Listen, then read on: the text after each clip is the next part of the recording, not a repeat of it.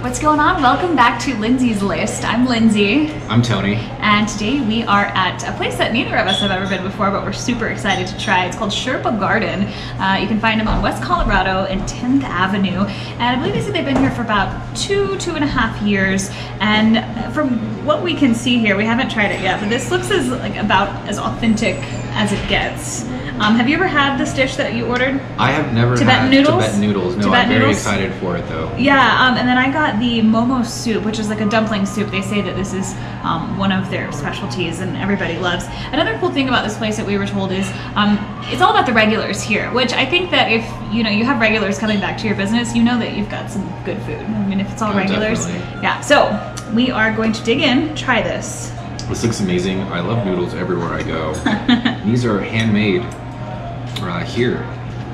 This might be really hot, so what do you think?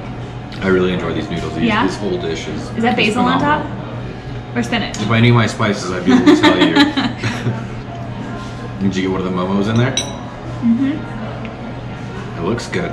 Oh, that's really good. That's so good. There's nothing better than soup on a really cold day. This is amazing. This is perfect. You can tell that everything is very homemade, like the freshest ingredients. They only buy organic stuff. So I don't know about you, but I really like knowing that I'm eating clean, healthy ingredients. It does make me feel good knowing that everything's clean and organic. And the owner, Kandu, she's the sweetest lady you'll ever meet.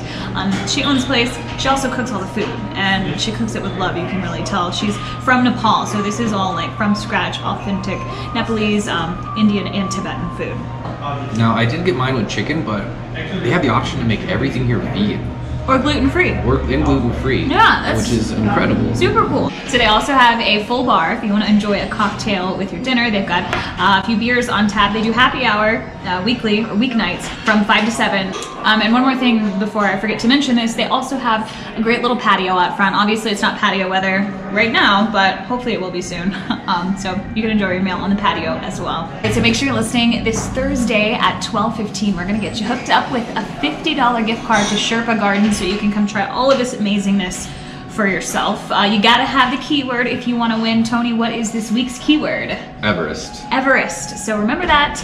Make sure you're listening Thursday, 12:15. Call me if you're the first caller with the correct keyword. You are gonna get that gift card, and thanks for watching.